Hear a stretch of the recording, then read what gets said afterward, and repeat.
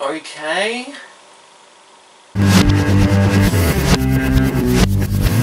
I guess I should set some ground rules, namely what I think of the series so far, because Fallout is one of those series only discussed in hindsight for some reason. Fallout 1 and 2 are old. Fallout 3 isn't quite terrible, but is really dumb and pandering for a lot of it. And New Vegas is probably the best RPG of the last decade. I feel the need to mention this because a lot of Fallout 4's strengths and weaknesses are going to be dependent on what you thought of the last two. So yes, I'm one of those snobs who believes New Vegas's amazing writing and structure supersede the fact it was in the oven for less than 2 years. Fallout 3 probably had a better grasp of the survivalist mentality of the series, even though it's New Vegas that had the hunger and thirst mechanics, but yeah, I'm on Team Obsidian. So what was I expecting from the new Bethesda game? Well, I played Oblivion again recently and that still held my interest after 9 years, so I was optimistic. Firing up a new game, I decided to model my character after Gundam Tanaka. And by that I mean I picked the closest preset face and gave him a scar. Gundam is ex-military and, presumably through these connections, is given an invitation by a door-to-door salesman to bunker down in a vault in case nuclear war breaks out, which it does.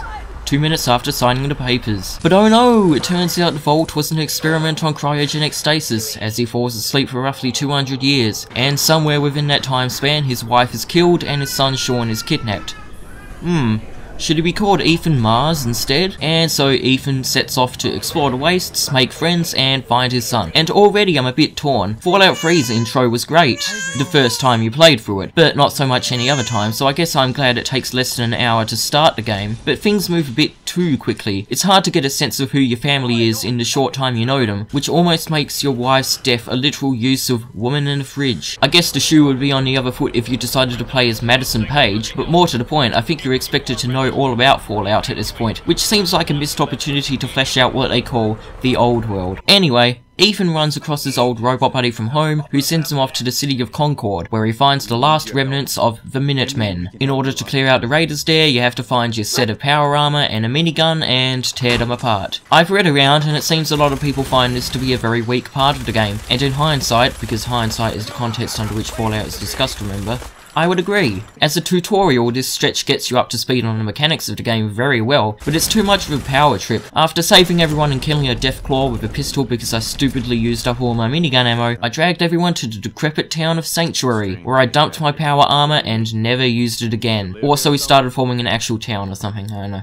If I were to continue making this review out to be a play-by-play, then discussing town building would be very hard, because it doesn't really get interesting until you start being able to build and own the really expensive stuff. Everything being grafted onto the in-game engine means both the physical placement of objects and mechanical activations are a bit iffy. So when it came time to build my own house, I just chickened out and used a prefab. Assigning settlers to various tasks is also quite baffling because you have to find the people, click on them, and then click on the asset you want to assign them to. But when it does work and when you can start investing in the major facilities, it can be very cool to see a town prosper with 17 stores. And props if you can do this with multiple towns. I didn't. Ethan has his own things to worry about. The main quest progression is, in some respects, quite similar to the way Fallout 3 handled it. Your central objective is to find your relative by following a trail of little missions that each give you a clue, and the early game is comprised of introducing yourself to most of the major settlements and crawling through a dungeon to get something for them. In fact, it's scarily like Fallout 3, in that it's mostly uninteresting and you're not going to know which quests you can skip until a second run through. When I got near a major city towards the south of the map and I had to fight some super mutants, I cringed. Never mind all the people bitching about the outdated engine. 7 years down the line and the mission design hasn't moved on? It is a shame that the mission and level design hasn't evolved, because the actual combat has. Fallout 3 and even New Vegas had absolutely no finesse to them. Everything was clunky and this was obvious in how the only way to hit anything was to use VATS. So combat consisted of telling the game to shoot someone in the head, waiting until your meter recharged, and doing it all over. This is dramatically improved in Fallout 4. Now there's an actual sense of fluidity, guns have good senses of power and recoil, it's all just a lot better. In fact, I would go as far as to say combat was a lot of fun in parts. Enemy AI is pretty decent. Human enemies will actively use cover, move around, throw grenades to flush you out, and they're very perceptive. In fact, they might have been too perceptive, because there are times they can shoot you across the map with basic laser rifles. Sheesh, is this a perfect dark combat simulator or something? And naturally, this being a Bethesda title, the AI is not foolproof, particularly when it comes to your partners.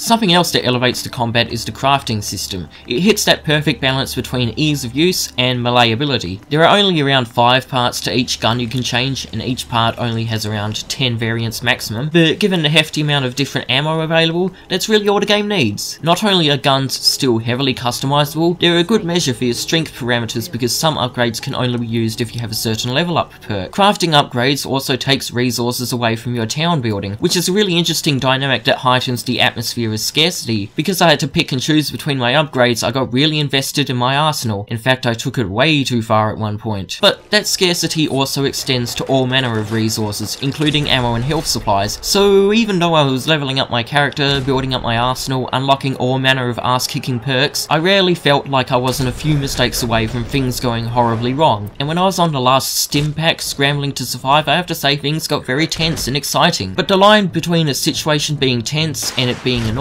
is a thin one that Fallout 4 crossed more than I would like to admit. The big upset was this big battle right here. After a rather short quest to build some artillery, I was almost immediately thrust into a massive firefight against a huge robot army with like 3 stim packs. I was up creek. The battle itself took the better part of 45 minutes, and I literally had to leave and come back to go to the city and sell shit just for some ammo. I have to ponder how that went down amongst the Minutemen who were there at the time. And after that I was still getting my ass kicked, so much so that I was faced with a dilemma. Reload an hour-old save and better prepare myself for a battle I couldn't have possibly known was coming, or turn the difficulty down for this one fight and win at the complete cost of my dignity. So I hope you understand when I say that for as much as I enjoyed the difficulty of the campaign in general, it did not need to be this hard. As for how the campaign itself evolves, yeah, it does get better, but it's stagnant for a very long time indeed. It's a long time before the story really develops a pulse. In Fallout 3, you had the first major skirmish against the super mutants, the trip into Tranquility Lane, the Enclave. It might have been shallow overall, but it had a lot of set pieces to keep the blood pumping. New Vegas is slow for a while, but once you hit the city itself,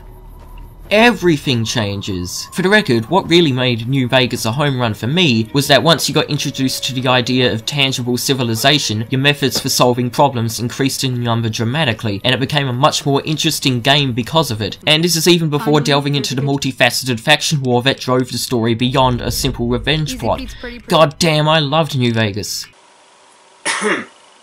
Fallout 4 takes its sweet time getting to any sort of real establishing moment. A question I had at the back of my mind while playing was, so what happens after I get my son back? What will there be to do then? Then there's this little mid-campaign addendum, and it's at that point things start getting quite interesting. To be honest, the actual plot twist itself isn't that hard to guess if you pay enough attention to the opening, although it's still mired in some secrecy. But after you discover this, the questline opens up and takes a shot at a divergent main campaign. The scope of the story opens up and you can find yourself slyly playing several sides against each other. Several mission branches may open and close depending on who you befriend, and more importantly, when. Admittedly, I'm kind of taking a stab in the dark at this. I got 2 missions into one party's questline, then backed out and was refused contact with them ever again, at which point the campaign settled right back into tedium as I had to complete a bunch of randomly generated quests to build up an army. But near as I can tell, it was either that or do work for the Brotherhood of Steel, which I never want to do again after Fallout 3 painted them as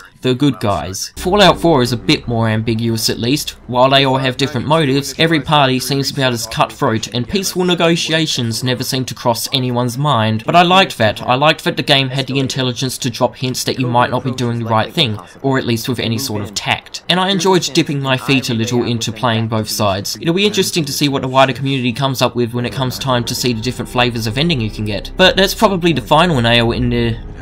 I don't want to say coffin. I don't know what to say. The game doesn't really have an ending, at least not in the direction I took things. The final battle was well telegraphed and suitably explodey, but the actual plot was driven back down to a simple rescue and revenge story, and the game actually continues after the final cutscene. I understand this is probably to give credence to the town building bits, but there's no sense of punctuation, so when I beat the game, all I could say was, okay? I certainly can't say Fallout 4 was bad. In fact, it's far less clunky than Fallout 3, and the gameplay actually accommodates the design of the story, but that design isn't any more advanced aside from a few surprising areas. Playing this just reminded me how goddamn good of a game New Vegas is, and the combat in that is miles worse. It just goes to show that good writing, design, pacing, and structure can really elevate a title, and while the combat was good in this, it wasn't like Halo or anything. I don't want to say how the fandom will look back on this game in hindsight, because that's the only only context Fallout is discussed in, but if I had to take a guess, I'd say the reaction would be, New Vegas is still king. If this new branch of Fallout games can be likened in quality to anything, it would be the old Star Wars trilogy. And yes, I am saying I find A New Hope worse than Jedi. And now I feel like I've met my cross-referential quota. I hope you're not going to be too upset I didn't do too many side quests. I did a number, mind, but I wanted to get my views in on the main quest before my opinion was devoured by the next fan war over which game is better. Because war never changes. I guess.